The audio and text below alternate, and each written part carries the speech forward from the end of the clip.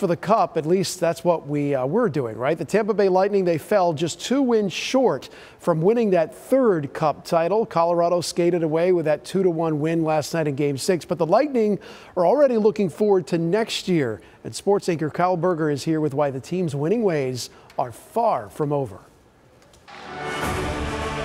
Just as the Colorado Avalanche skated the Stanley Cup on Tampa Bay's home ice, anger and disappointment set in the Lightning locker room. We know that feeling that they're having over there right now. It's the best in the world, and sometimes you forget the other side of it. The other side of it, losing in the last game of the season, is a feeling the Lightning have not experienced in over 3 years. You remember the teams you win with. Regardless of the league you're coaching in, you'll always remember those teams.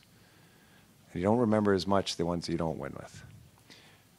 But I will always remember this team for what they endured, what they went through to get to this point.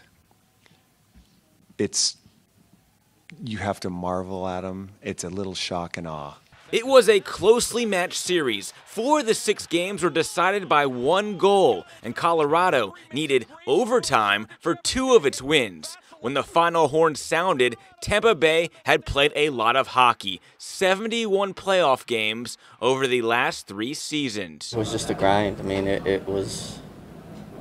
that's what makes it even tougher, because you realize how hard you work to get here, and disappointment is, you probably can't put it into words. The core of this team is still intact, and with younger players with upside on the roster, Stamkos says the Lightning story isn't over. Who says we're done, right? I mean, this core is here, and we've battled. We've been through everything you can think of, and for the most part, we found a way to come out on top. And I'm sure there's a lot of people that were doubting that we'd even get back to this point, and it's going to be the same thing next year. But for the group that will be back and the coaching staff, we're going to leave it all out there again and go as far as we can. In Tampa, Kyle Berger, ABC Action News.